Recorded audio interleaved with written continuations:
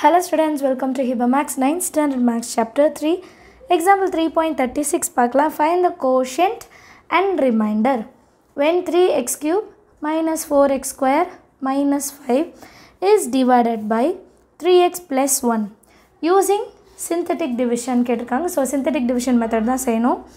Solutionல given polynomial எழுதிக்கலாம்.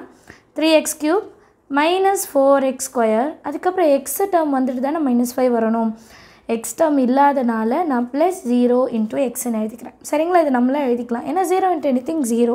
ஓகேங்களா, அடுத்தது டிவைட் எதை வச்சு பண்ணுறோன்னா 3x plus 1. 0 எப்படி கண்டுபிடிக்கிறது? இப்படி கொடுத்துருக்காங்க இல்லையா, இதோட 0 கண்டுபிடிச்சா தான் நம்மளால் செய்ய முடியும். அண்டு இதை வந்து p of xன்னு எழுதிக்கலாம், இது d of x. சரிங்களா, 0 கண்டுபிடிக்கணும்னா எப்போ போல் equal to 0. So 3x is equal to plus 1 equal to கதர் சைடு வந்தால் minus 1. x அப்படியே இருக்கட்டும், மல்டிப்ளிகேஷனில் இருக்க 3 டிவிஷனில் கொண்டு வந்துடலாம். ஃப்ராக்ஷனாக இருக்குது இல்லையா, பட் ரொம்ப ஈஸியாகவே இருக்கும். சம் பாருங்கள். ஃபர்ஸ்ட் எக்ஸ் கியூப் முன்னாடி என்ன இருக்குது 3, அதை எழுதிடலாம்.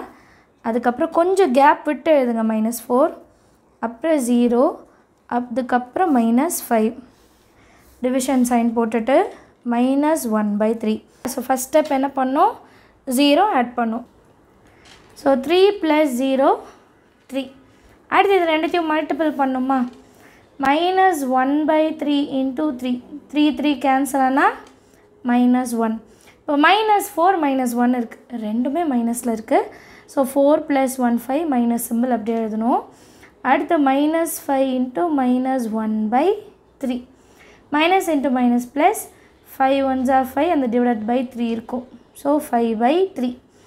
0லேருந்து 0 + 5/3 இப்போ பண்ணுமா, 0 + anything அதே நம்பர் தானே. ஸோ 5/3 அப்படியே எழுதிடலாம். அடுத்தது 5/3 into -1/3 + 5 into -1 -5. 3 3s are 9. So -5/9. இப்போ -5/9 கூட இன்னொரு -5. இது எல்சிஎம் எடுக்காமல் சால்வ் பண்ண முடியாது இல்லையா. So -5 -9 5s are 45/9. So -50/9 எழுதிடலாமா, -50/9. So இது ரிமைண்டர், இது கோஷன்ட்.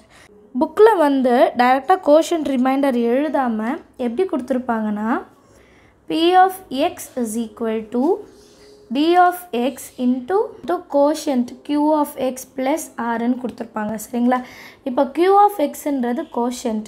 ஸோ இது கான்ஸ்டன்ட் x x². அப்போ எப்படி வேணும், 3x² minus 5x plus 5/3. இது வந்து q of x.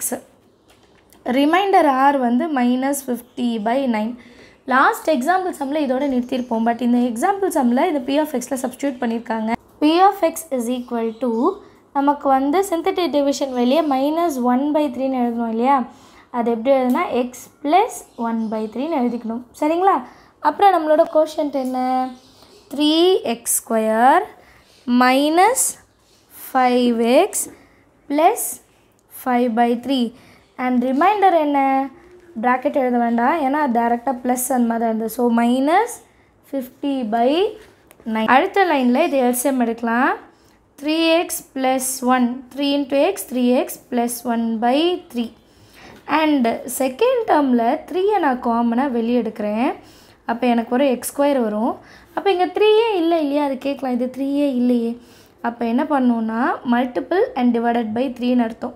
மல்டிபிள் பண்ண 3யை வெளியே எடுத்துகிட்டேன், டிவைடட் பையில் ஒரு 3 எழுதணும். அதே மாதிரி இங்கே மல்டிப்ளிகேஷனில் 3 இல்லை. So 5/3 into 3.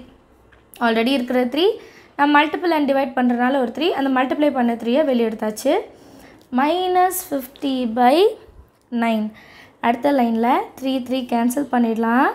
அப்போ 3x plus 1, அப்புறம் x² -5/3 into x plus 5/9 -50/9. இப்போ இதுதான் நம்மளோட கோஷன்ட்டாக நம்ம எடுத்துக்கணும். சரிங்களா, ஸோ கோஷன்ட்